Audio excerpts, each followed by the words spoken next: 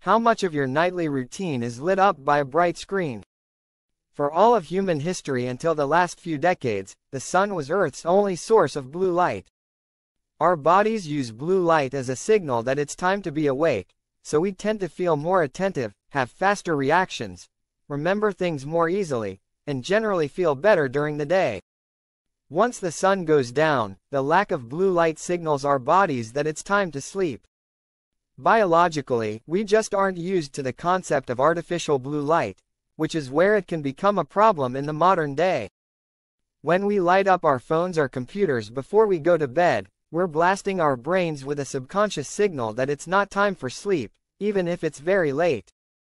Our brains respond by holding back on releasing melatonin, a crucial neurotransmitter for sleep.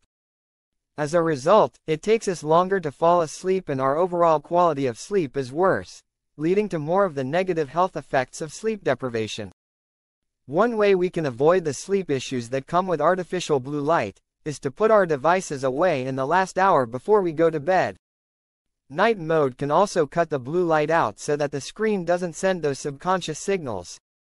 The proximity of blue light to UV radiation on the electromagnetic spectrum initially had many optometrists concerned that it could harm our eyes in a similar way, such as by increasing the risk of age-related macular degeneration.